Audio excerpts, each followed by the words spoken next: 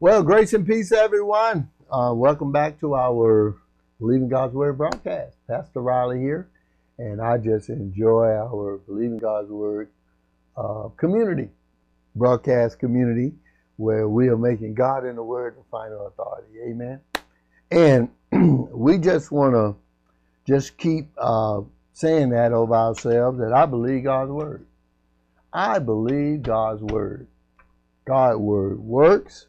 And His Word is working mightily in me and through me. In other words, we're being a blessing every place we go, right? And His Word is the incorruptible, indestructible, infallible, the irresistible, the ever-living seed Word of God. And you know, but God is, what do we do with the Word? He says, I put my Word in your mouth. I got you covered with the workings of my hands, with vision of my hands, so that I might plant the heavens. Man, we got to talk from above in this earth and speak healing, deliverance, safety, soundness. And he said, I might, and then lay the foundation, because you are my people, Zion. And we're going to, we're just going to keep doing this, talking like God. Saying it, speaking, agreeing with them, calling things. Remember I told you, we are to be system change agents, the elite God squad. I call us the elite. I have it written down. He told me supernatural. You're going to have supernatural encounters, spiritual, divine connections with the right people, and you're going to have visitations. We're in a great hour because the 3 R's are working in our lives.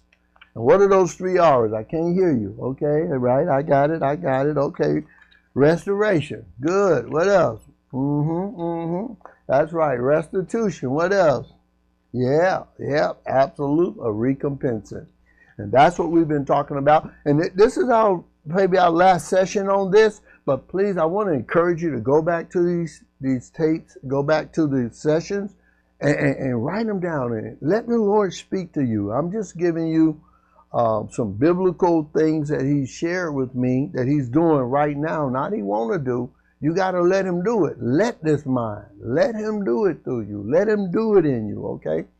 Be open, because we are in a very great time to see the hand of the Lord. Restoration, restitution, and recompense. Now, I want to go to it. We was on restoration, and we said restoration, just to go back, it means to heal, to cure, to recover from.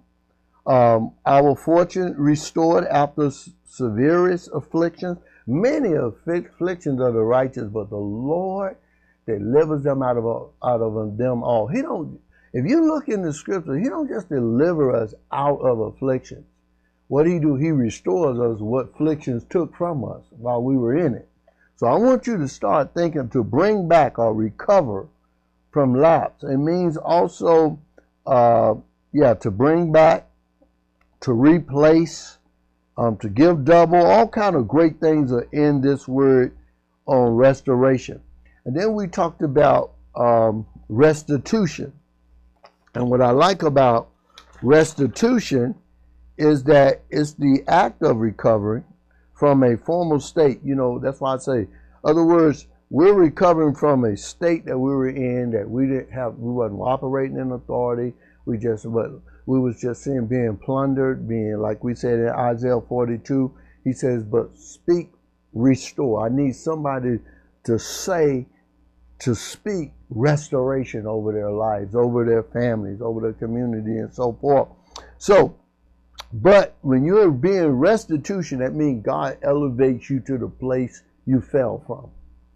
He not just restores things to you, he restores positions and status and bring you back to the formal state before the fall.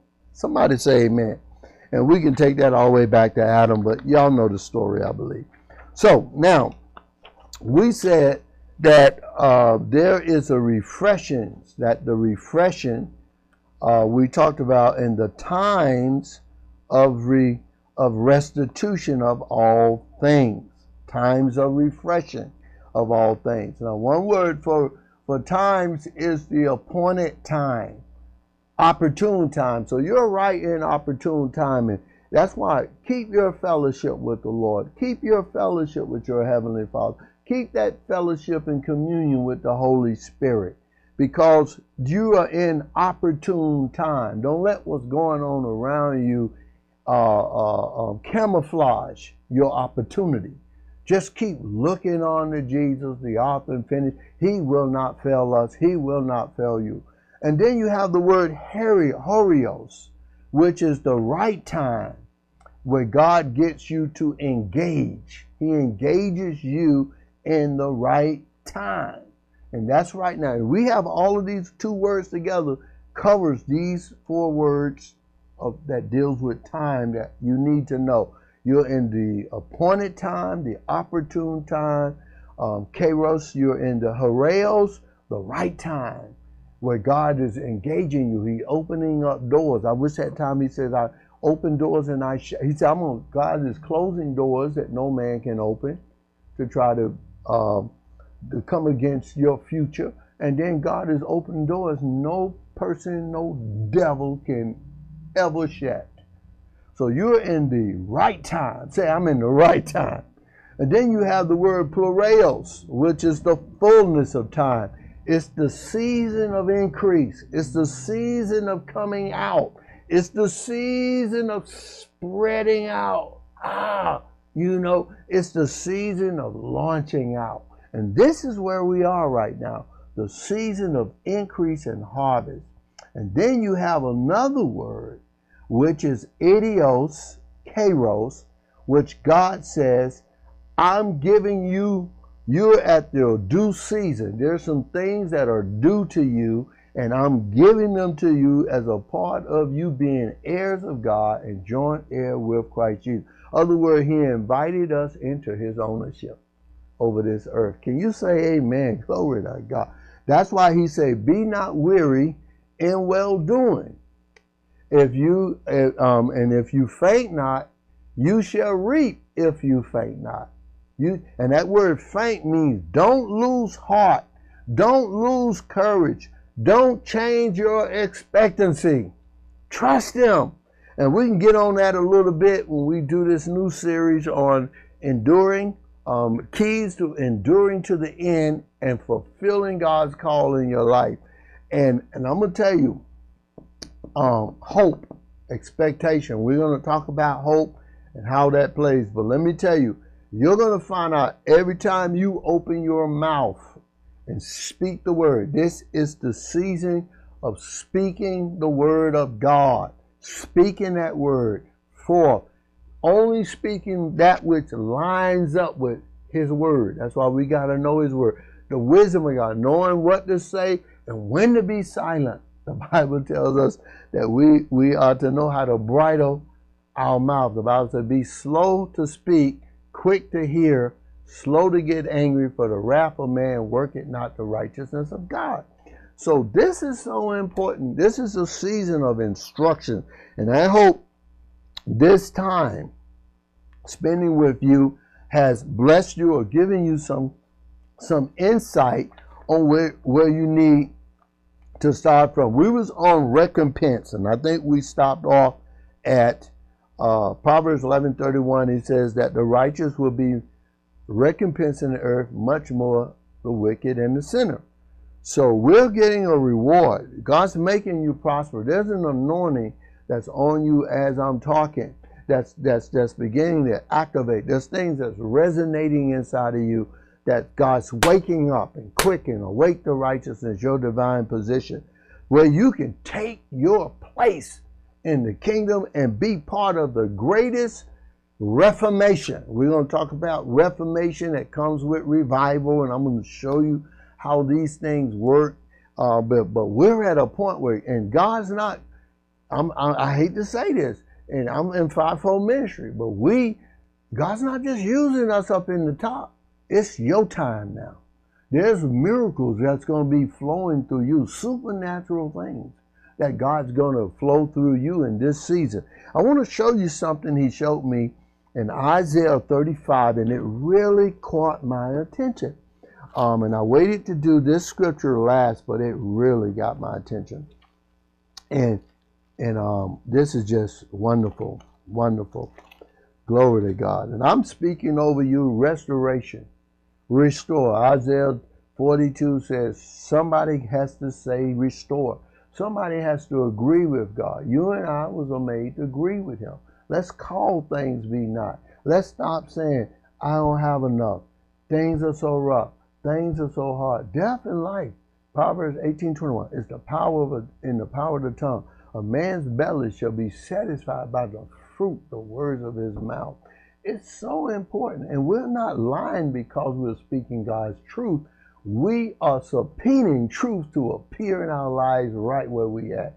And truth is designed to do what? Make us free. You shall know the truth, and the truth shall make you free. And truth is the word of God. So I'm going to be praying and continue praying over you to have a revelation. And pray for me. We need to walk in this revelation that we need to agree with God in this hour. And it's very important. Man don't live by bread alone, but by what? Every word that proceeded out of the mouth of God. So when we look in Isaiah, and it's just such a beautiful scripture, beautiful book. The eagle-eyed prophet, they call him. Well, I tell you. Aren't you glad you have an eagle eye and not a buzzard eye? See, a buzzard eye is looking for something to die. Eagle eye is how I get you while you're running. An eagle-eyed prophet. Now, watch this. 35:4. It says, the third verse, strengthen the weak hands, confirm the feeble knees. Say to them that are of a fearful heart, be strong, fear not. Behold, your God will come with vengeance. That word vengeance is God. It doesn't mean anger like we think. That word justice. Justice.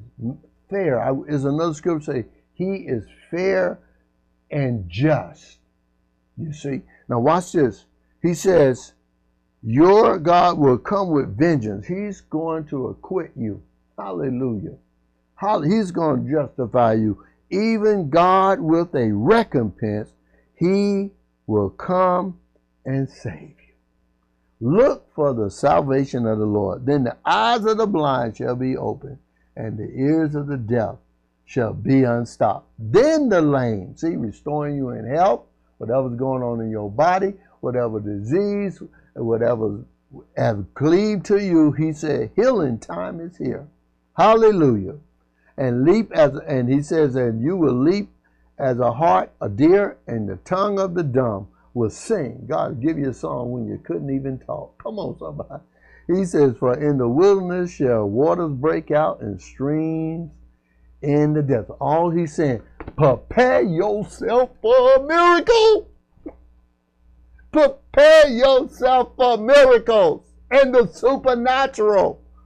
And I'm leaving you with that tonight. Hallelujah. Read this scripture. It's your time. Say, it's my time. I'm restored. I have restitution, and I am being recompensed. I'm being paid. Hallelujah. And everything the enemy tried to tell me I lost really is not lost at all. There's no loss in the kingdom of God because Jesus is the restorer of the breach. Hallelujah. Jesus is my healer. Jesus is my deliverer. Jesus has recompensed me and given me what he earned when he ransomed me with his own blood. This is restitution of relationship, health, finances, status, everything the enemy has stolen. You watch God give you double. 61 Isaiah, the 5th and 6th verse, he will give you double for your shame. And then Job said, I'll restore you back to years. I'll give you strength you never known before. That's what Joel said. I'll restore you back your years, strength and things you should have had in those years that was robbed from you. The caterpillar, the palmer worm, the cankerworm, and the locust has eaten. That great army that came and just just ruined your life and took everything. He said, but now you shall eat in plenty and be satisfied, and my people shall never be put to shame. Can you give him some praise? Hallelujah. Thank you, Father, for the anointing on their lives right now. Make it show. So shall your word be that goeth forth out of your mouth. It will not return to you void. Isaiah 55 says, it will accomplish that which you please and prosper in the purpose in which you send it. And I decree that the word of God is working mightily in them and through them. In Jesus' name, amen. So you go, inquire of the Lord, encourage yourself, and watch him give you the okay, the green light. Go and recover all. Hallelujah. Hallelujah. Glory to God. I preach myself happy. Well, we're going to have to close this session up, and we'll see you in our next session. On a new session, we're going to encourage you. Lord told me to encourage this great army. You know, our biggest army is out there on this cyber world. The biggest army, the most talented, anointed people, is those folks that are on these lines here and hearing. And we're waking up. We're waking up to righteousness. Amen. So if you enjoyed this broadcast, we're going to continue to ask you to subscribe, like, share, and we're going to keep saying we are really looking for people to help us get the word out. Get the word out. Get the word out. The Bible says the Lord gave the word, and Operation Get the Word Out, and great was the company of them that published it. If you notice, we just stay in the Word of God because that's what we live by. And that word is powerful, quick, sharper than any two-edged sword. It can conquer anything that the enemy tries to throw at us. The Word of God is the sword of the Spirit. Hallelujah. In our mouths. So we just want to ask you to continue to aid us in getting the word out. Be part of this great company. We appreciate you so much. And we just, if you have some comments on what we've been teaching for the past month, 4 to 6 sessions, we will love to hear from you. And we just want to know that we're being a blessing to you. And remember, we love you. We thank you. We appreciate our Believing God's Word broadcast community. And we want to encourage you to keep believing God's Word and let God and His Word in your personal life be the final authority. See you in our next broadcast.